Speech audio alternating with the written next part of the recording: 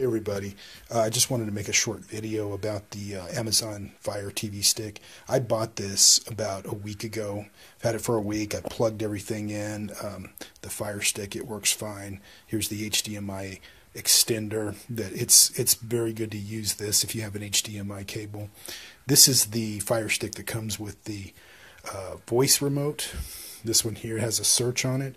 The only problem with this is that I could never get my voice remote to pair correctly with my television, and this is the remote to my television. It's just a Vizio television.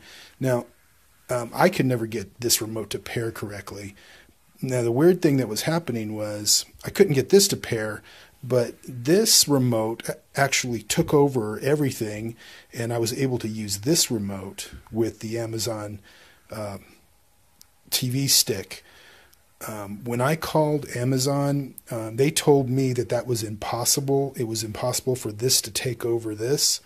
But I'm going to show you right now. I'm going to hook all this back up, and I'm going to show you that that's actually the case, that this remote replaced this one automatically, and I really didn't do anything. It paired it automatically.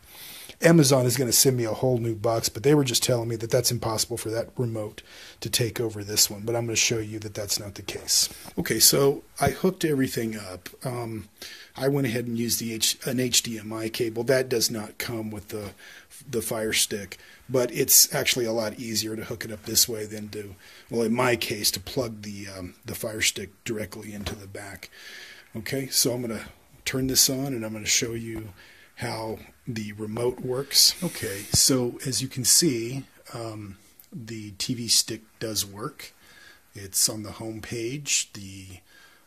When I plugged it in, it found my network and everything was set up. And here's the voice remote, and it's not doing anything. It doesn't scroll up or down. When I press the voice search, nothing happens. However, here's my Vizio remote, and you can see that it's taken over and works just fine. Now, obviously, I bought the TV stick so that I could have the voice search, but it's not working correctly.